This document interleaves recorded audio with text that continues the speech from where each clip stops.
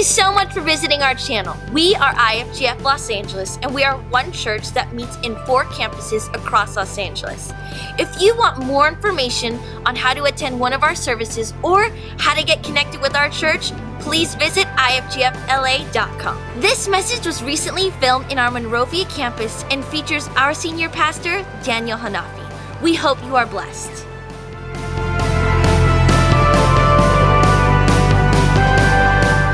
Together for greater blessing 2020. How many of you received that? How many are ready to a greater blessing? Hallelujah. Praise the Lord. Wow. I don't say this often, but I was blessed by the announcement. Wow, that's some prophetic announcement right there. Brooke prophesied and she didn't get weird. You know, it's like, that's just awesome. Today I have a message for you that is also I want you to know this right in the front, because you listen to this. You have to understand where it's coming from. It's a prophetic message. What is a prophetic message? You know, a prophet gives the word of God for right then, right there, for that situation, for that season, for that specific people, right? So it's not canned, or it's not. We don't approach the message just planning the whole year, and we just preach the whole book of whatever, which is a good discipline to study the Bible methodically, but we have to realize also that God is alive and He wants to talk to us every day. Amen. So prophets are not weird, you know. It's the prophetic ministry in the church is absolutely essential. Amen. So I believe this happens about a couple of weeks ago, as I was praying about what God is speaking to us through greater blessing. I feel the Lord dropped these verses into my heart as a prophetic message for all of you. So it's not just a Bible study, okay? It's a prophetic message, and you have to listen to it in that way.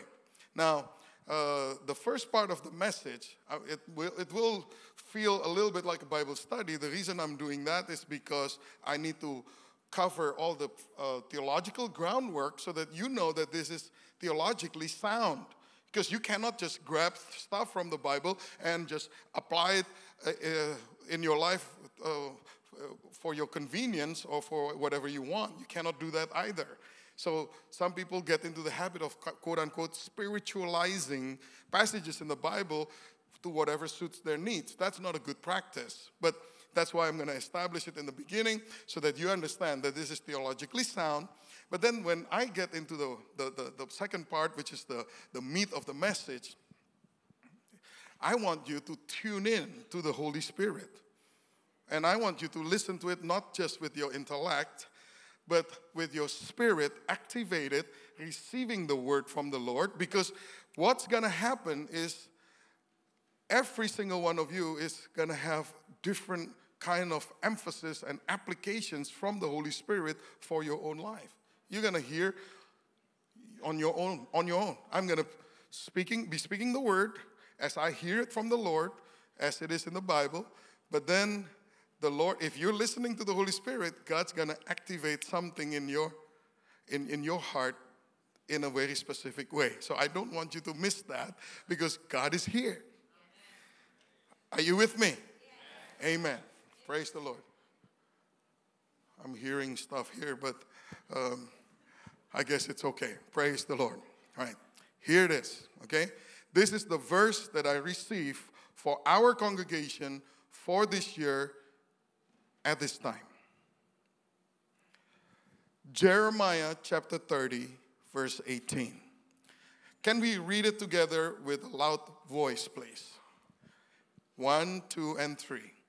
This is what the Lord says. I will restore the fortunes of Jacob's tents and have compassion on his dwellings. The city will be rebuilt on her ruins, and the palace will stand in its proper place. From them will come songs of thanksgiving and the sound of rejoicing. I will add to their numbers, and they will not be decreased. I will bring them honor, and they will not be disdained.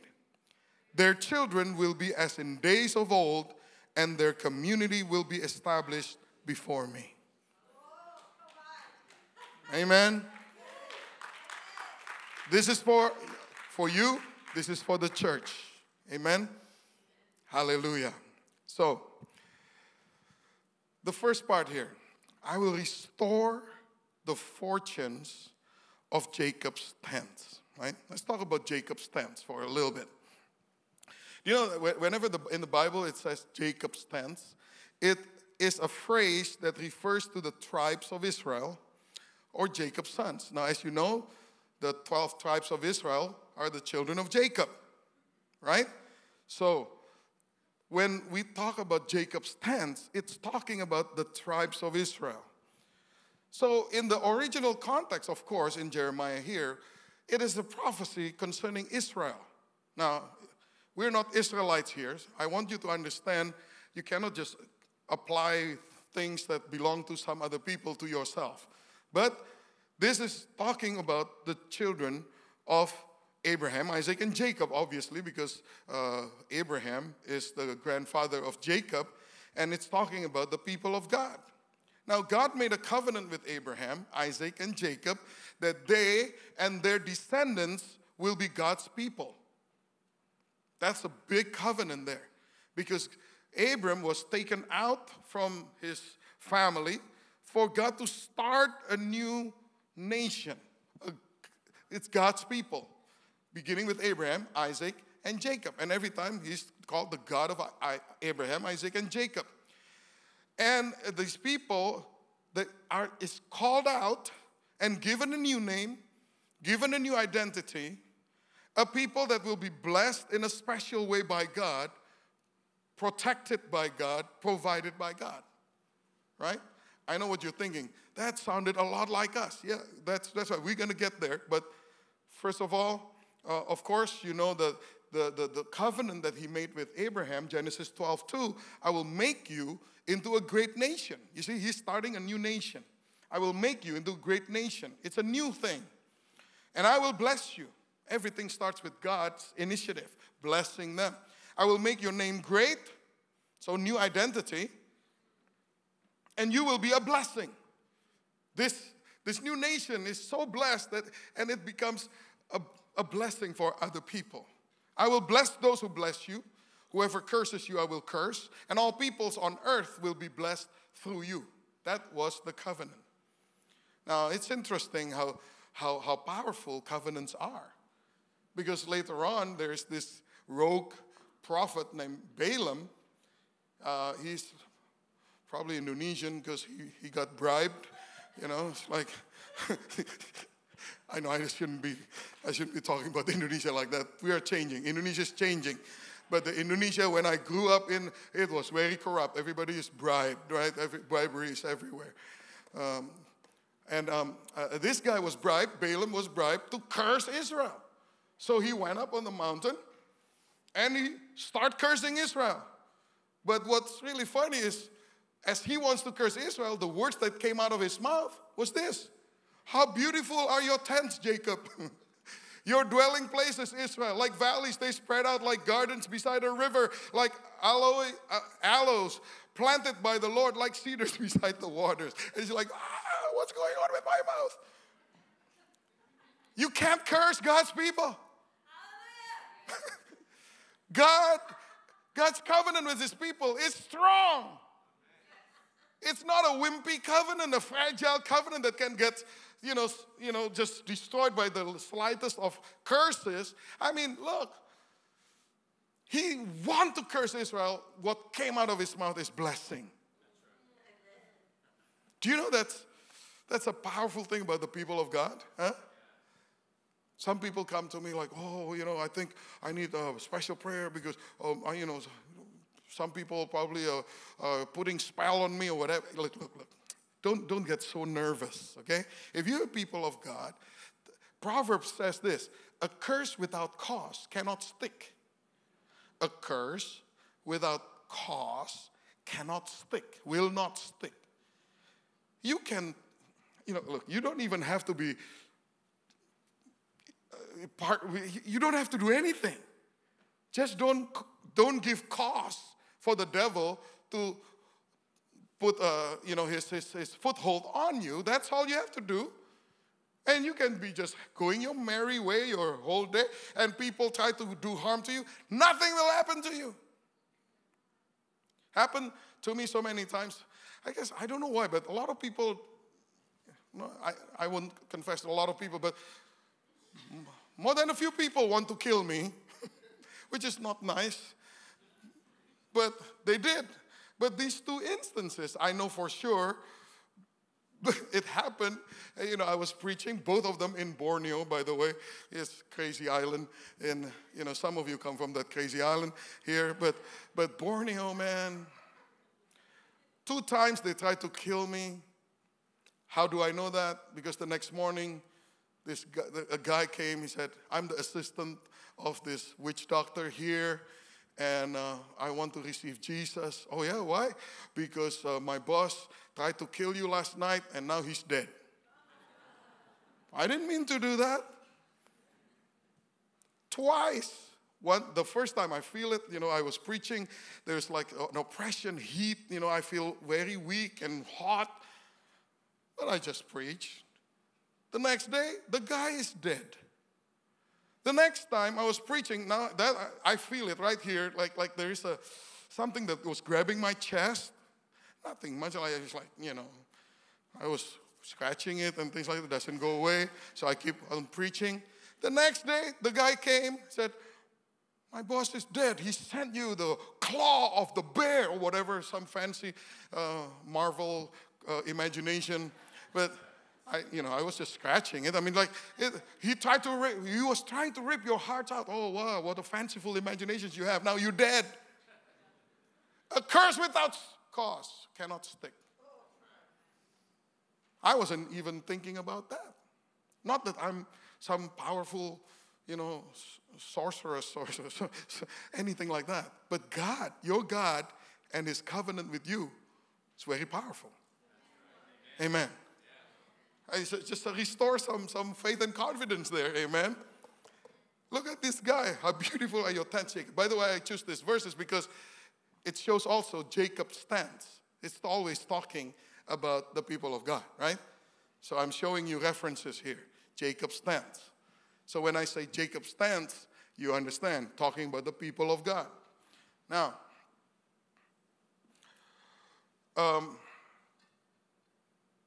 how does that relate to us then? Because Jacob is Jacob. We're not Jew. At least most of us are not. But how does that relate to the church? Okay, I'm glad you asked. So here's the answer. Galatians chapter 3, verse 7. Understand then that those who have faith are children of Abraham. So can you be a children of Abraham without being a children of Jacob? Yes, if you're an Edomite. We're not Edomites. Edom married Ishmael and become that whole type of people. But spiritually speaking, we're talking about faith that comes from Abraham, Isaac, and Jacob. The nation of Israel is a picture of the people of God right now. Here it is. Those who have faith are children of Abraham. Scripture foresaw that God would justify the Gentiles, that's me, because I'm not Jew, would justify the Gentiles by faith and announce the gospel in advance to Abraham. Oh, so that covenant in Genesis 12 is actually the gospel. Yeah, all nations will be blessed through you. Oh, I understand now. The greatest blessing that was supposed to be announced through Israel was salvation. Oh, okay. All nations will be blessed through you. So those who rely on faith are blessed, what? What's that word? Along with Abraham. So, in other words, if you are a people of faith, every time the Bible talks about the blessings of Abraham, it applies to you. Hello? Yeah, are you convinced? Is it yours? Do you have a right to claim that? Right? Without being a charismaniac? Right? It's theologically sound that every blessing promised to Abraham you are blessed along with him because you are people of faith, receiving the gospel. We are blessed by the blessing of salvation. He redeemed us. Are you redeemed? In order that, what?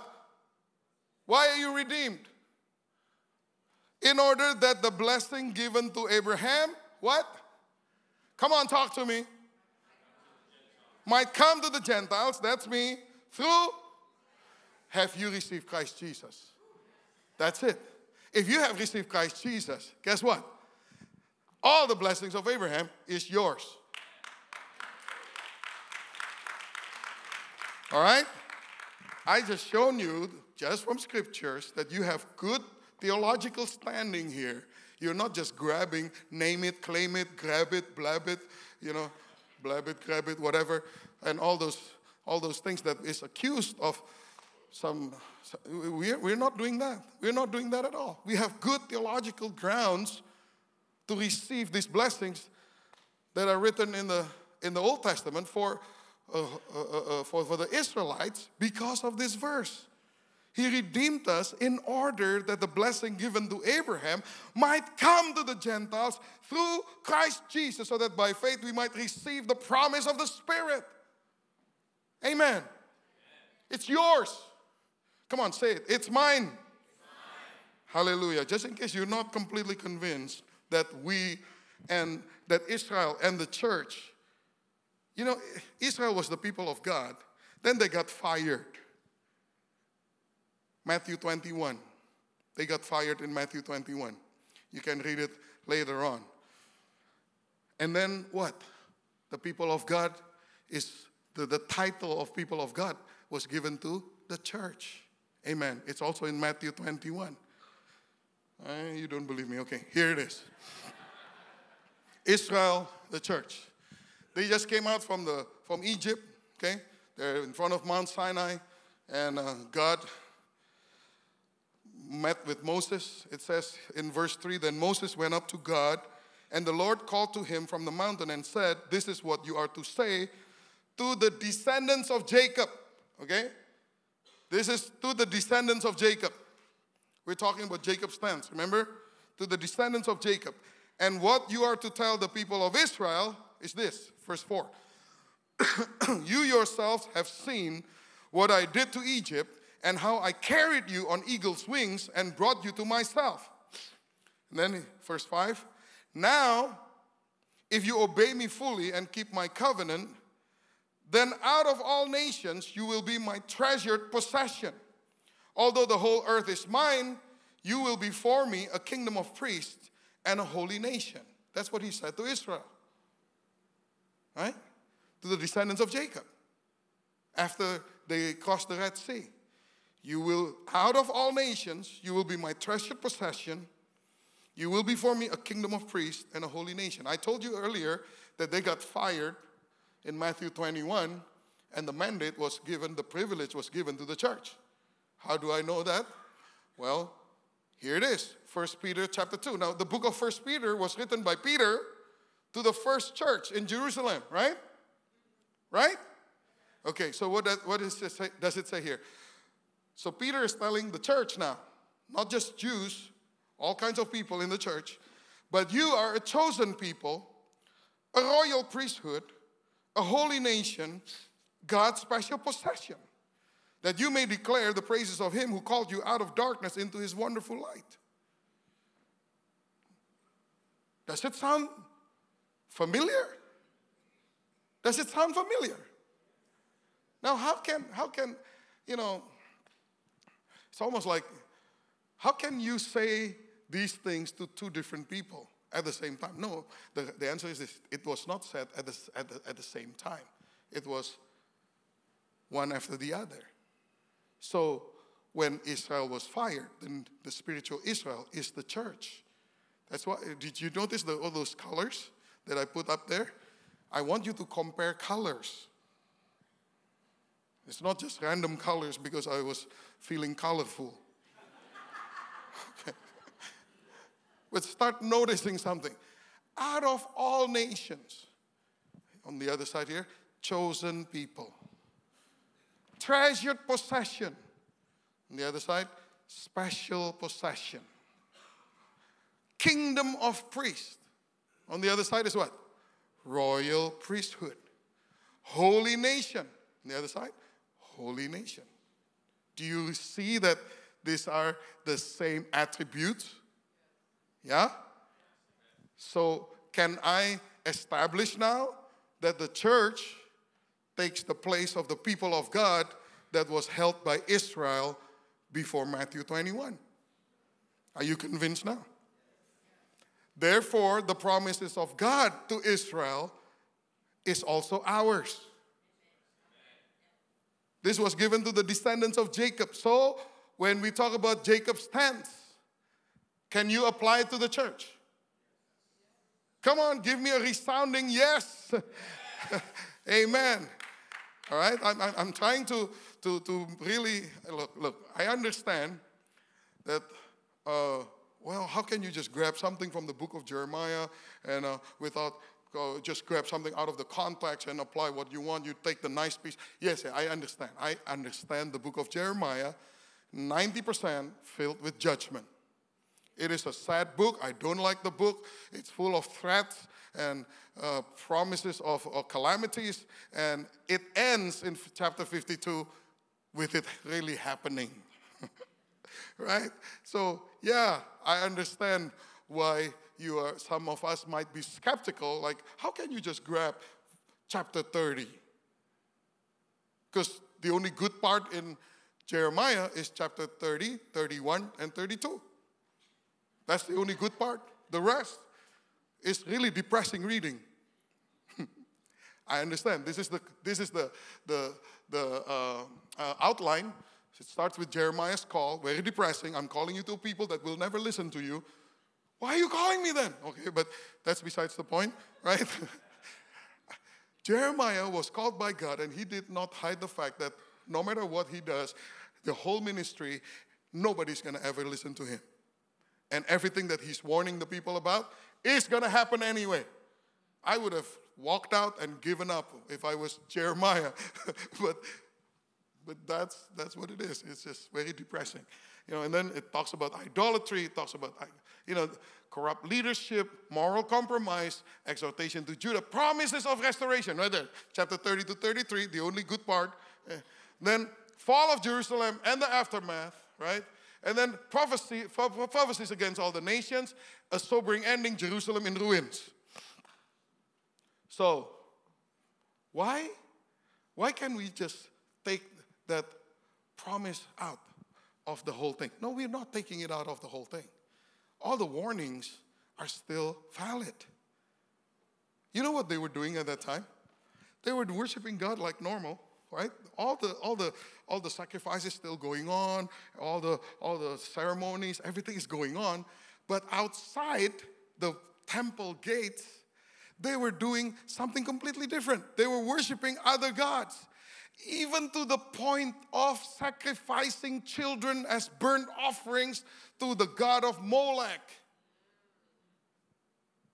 Doing both. That's what they were doing. So I will tell you today, if you choose to do that, and you said, but Pastor, you talk about Jeremiah 30. Yeah.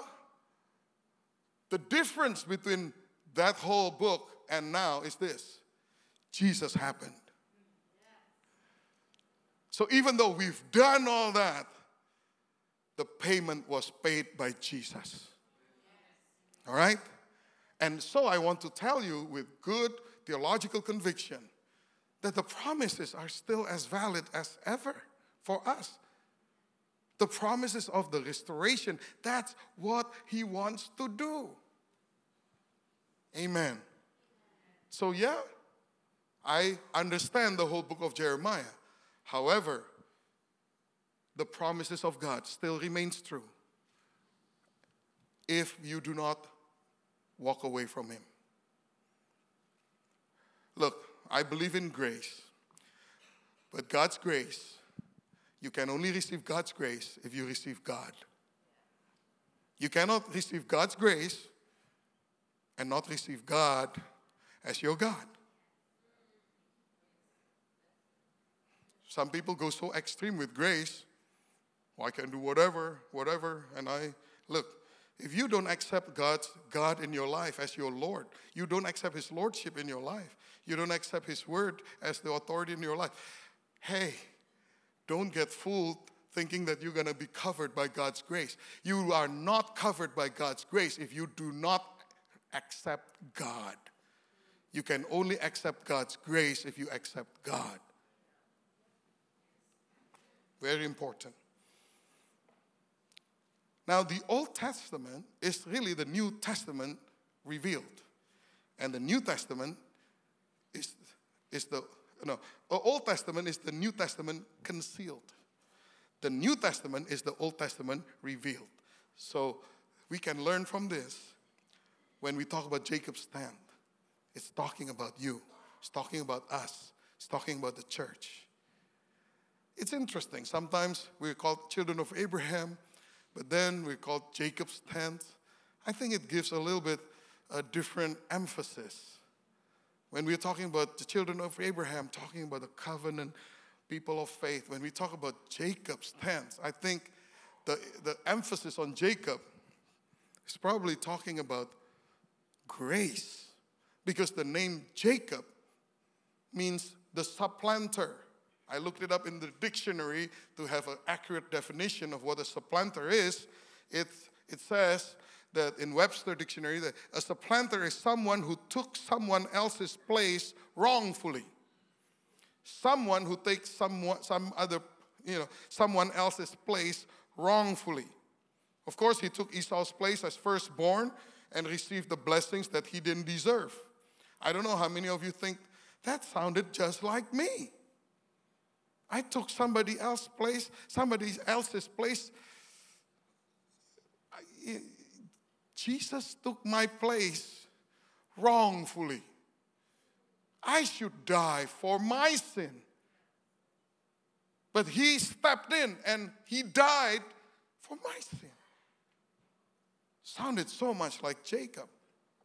And if you look at his story, it's like that too. I mean, he doesn't deserve it. He just cheated his father, cheated his brother. So he was running. He was running away, and he got so exhausted running away. And then he lay down. His head was on a stone. That's what happened for people that cheated, you will not have a good night's sleep. Feel like you're sleeping on a pillow of stone.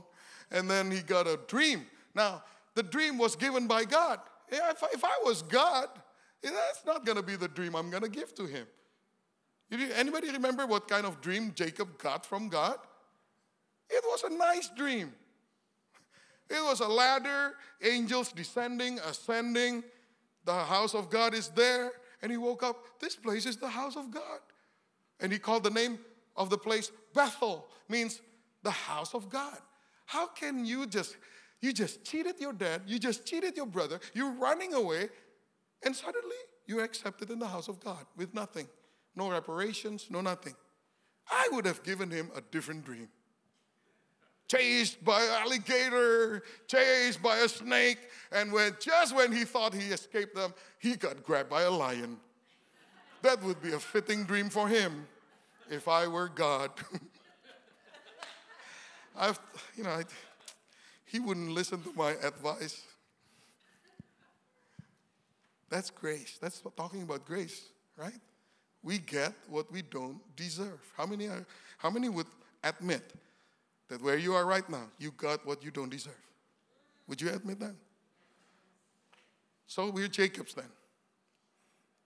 Then we're good candidates for this promise. Amen.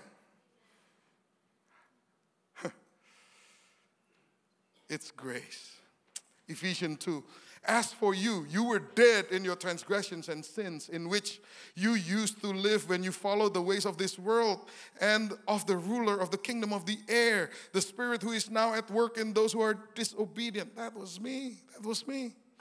All of us also lived among them at one time, gratifying the cravings of our flesh and following its desires and thoughts. Like the rest, we were by nature deserving of wrath.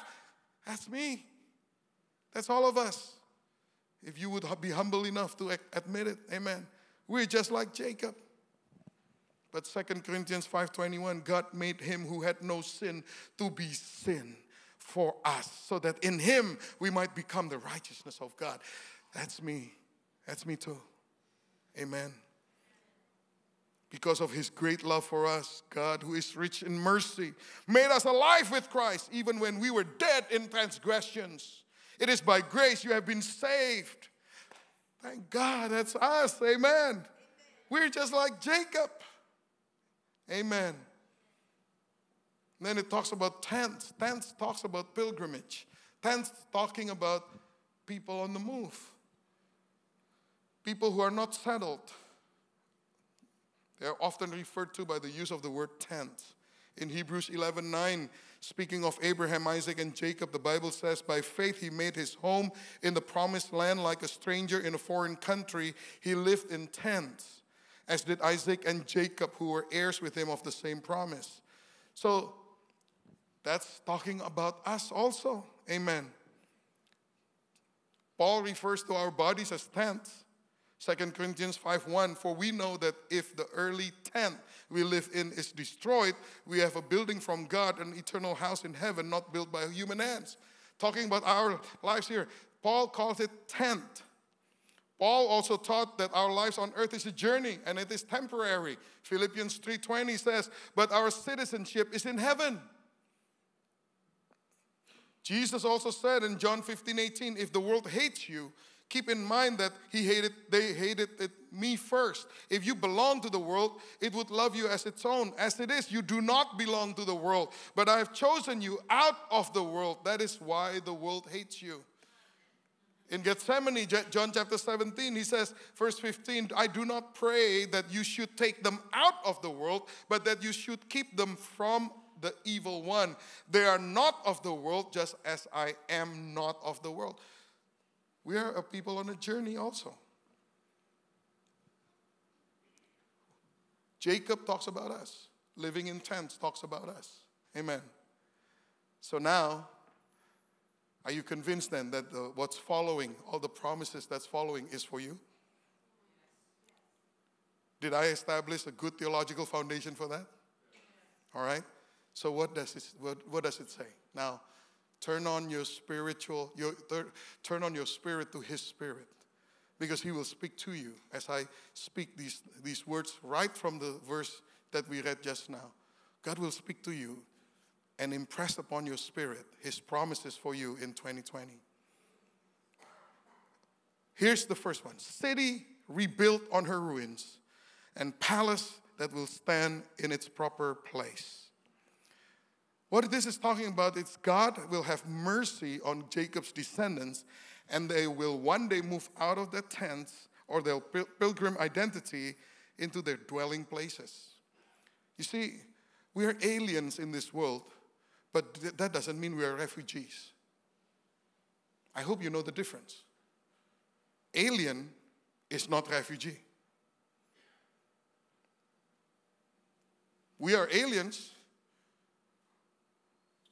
but God will rebuild the city in the Near East, or in those ancient times. When a city is sacked and destroyed, the habit is they build on top of the heap of the rubble. They build on top of it. For some symbolic reasons, but also for some practical reasons. They don't want to waste all those good foundations that are already there. Good building materials are there. And it raises up the foundation higher, so it is less prone to flooding, like what's happening in Jakarta right now.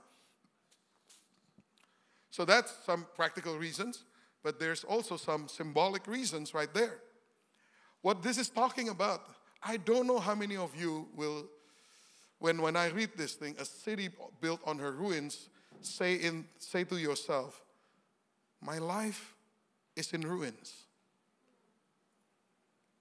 Some of you are saying that. Maybe your health is in ruins. Maybe your marriage is in ruins. Maybe there's other areas in your life that are in ruins. It's been destroyed by the enemy. You know what God is saying? He's not going to move to another spot to build. He's going to build it right there. He's going to build a new Jerusalem on top of the sacked, destroyed old Jerusalem. He's going to build right on top of that ruins. It's going to happen. A palace will stand in its proper place. He's talking about, the palace here is another translation, talks about the temple.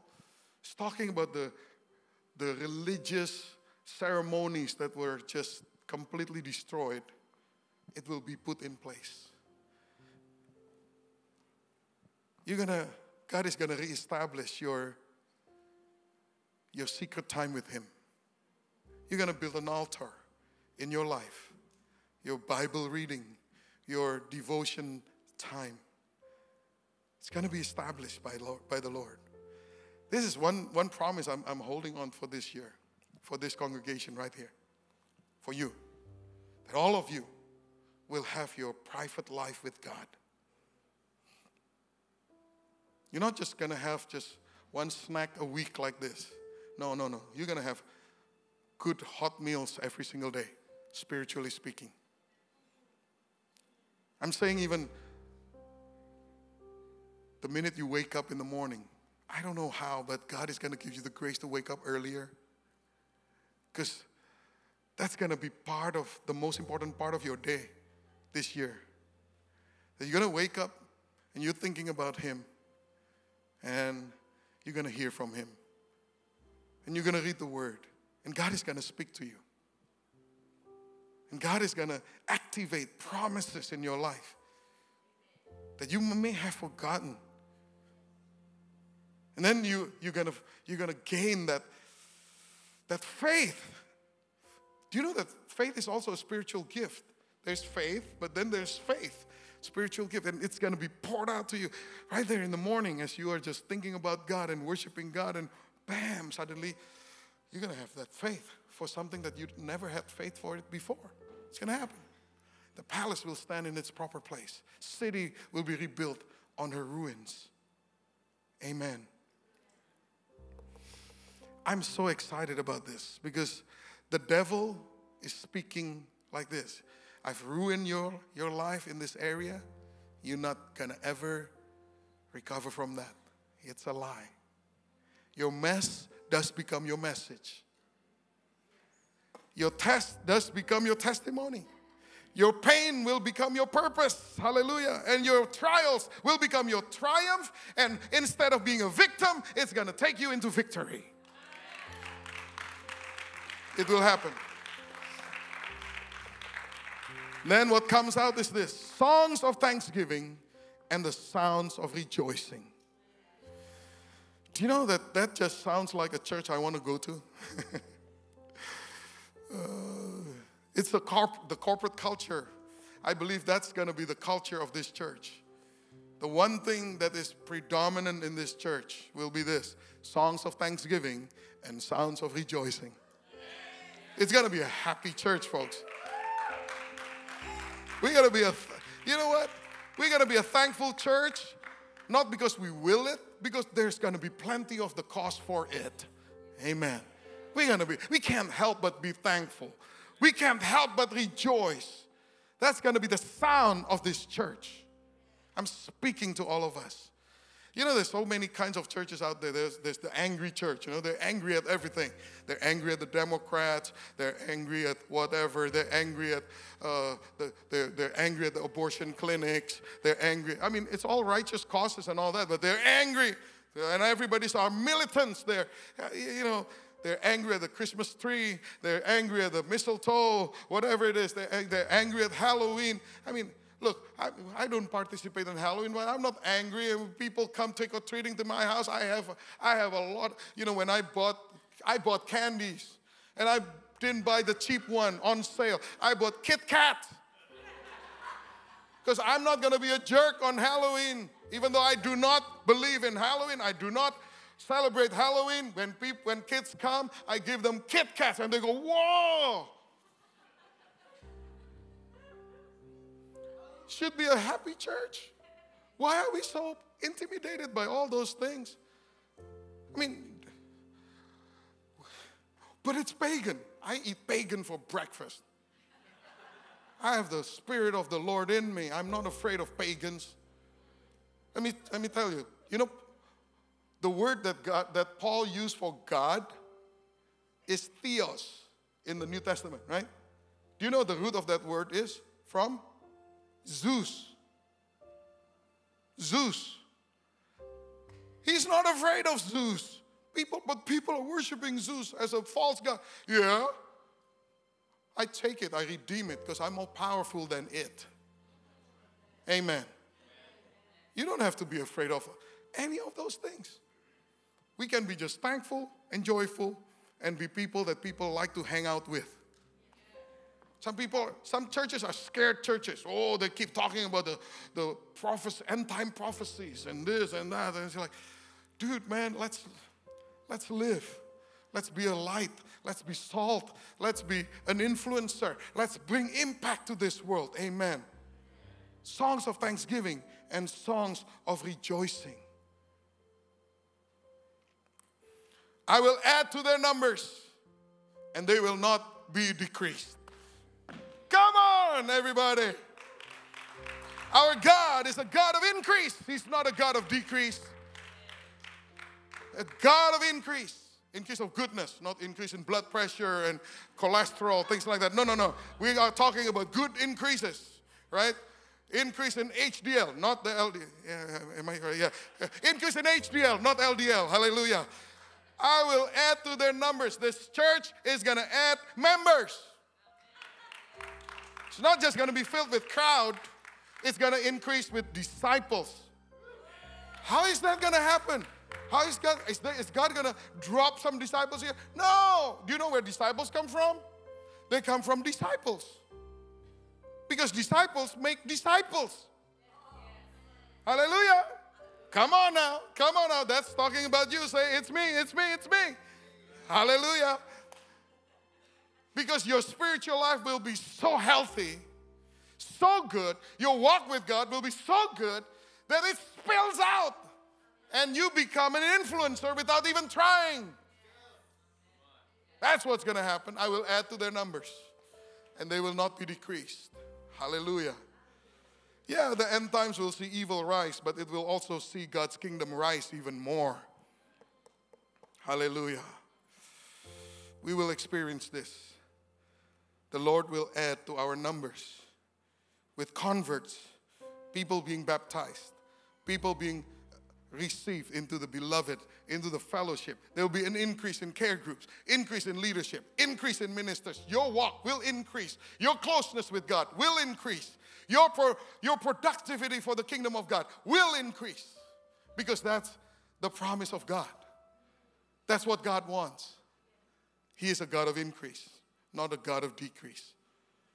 I will bring them honor, and they will not be disdained. With that increase, there will be honor. People in our community will honor this church. It will not disdain us. Hallelujah. The house of the Lord will be respected. Their children will be as in days of old. When the Bible talks about children, it's talking about blessings. Because in a family, children are such blessings. They will be like the children will be as in days of old, meaning it will be good, it will be wholesome, it will be blessed by the Lord. It's a blessing for a nation, it's a blessing for a community, it's a blessing for a home, it's a blessing for a church. This corresponds with Isaiah prophecy in Isaiah 54 verse 1. Sing, O barren, thou that did not bear, break forth into singing and cry aloud. You that did not travail with child, for more are the children of the desolate than the children of the married wife, says the Lord. The community will be established before me. Amen. An established congregation. It's talking about the congregation being secure, stable, fixed, planting roots. Amen. I hope you have experienced something as I mention all these things, that the components of this of this promise from the Lord for 2020 for you. Greater blessing. And I want you to grab hold of it. This is prophetic. This is a prophetic message. I want to receive it prophetically and live it out. And in that way, you establish. That's the answer to this prayer. Thy kingdom come. Thy will be done on earth as it is in heaven. How does He exert His will on earth? Through you. When you grab hold of the prophetic promises of God and you believe it and you walk it, and God supplies the strength, God supplies the miracles, God supplies the power, and then His kingdom is established on this earth. Would you stand with me? Now, I want you to read this thing one more time, and then we're going to sing that song. Oh, what a powerful song that is. The goodness of God.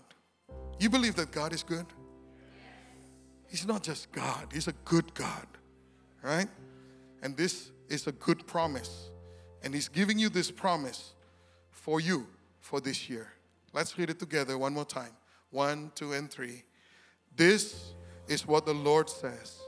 I will restore the fortunes of Jacob's tents and have compassion on his dwellings.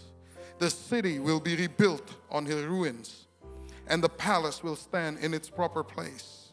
From them will come songs of thanksgiving and the sound of rejoicing. I will add to their numbers, and they will not be decreased. I will bring them honor, and they will not be disdained. Their children will be as in days of old, and their community will be established before me. We receive that, God. We receive this, God. We receive this, God. Hallelujah.